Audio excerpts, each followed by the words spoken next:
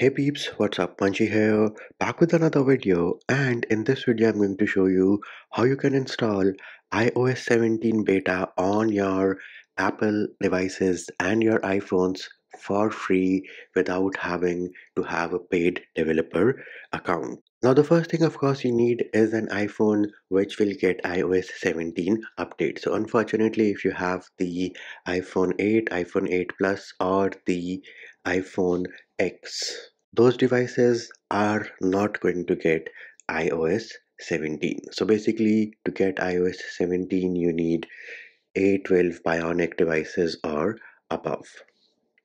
Now, the first thing you need to do is go to this website developer.apple.com/account. And once you open this website, you will have to sign in with your Apple ID and password.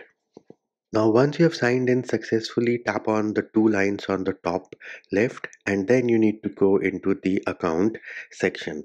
That is it. You do not have to say enroll today. You have successfully enrolled in the developer program, which you need to access iOS 17 betas. The next thing you need to do is go into settings, then you will go into general, then you will go into software updates. Herein you will see something called beta updates. If you do not see that, make sure you are on the latest stable iOS, which at the time of recording this video is iOS 16.5. Now, once you see beta updates, go into this, and herein you can choose the different options. So let us say I choose iOS 17 developer beta, and then I go back. Bam, here it is. You can see that iOS 17 developer beta is now available to me. All you need to do is select download and install. Of course, make sure that your phone is charged to at least 50% and you do have enough empty space on your iPhone, somewhere around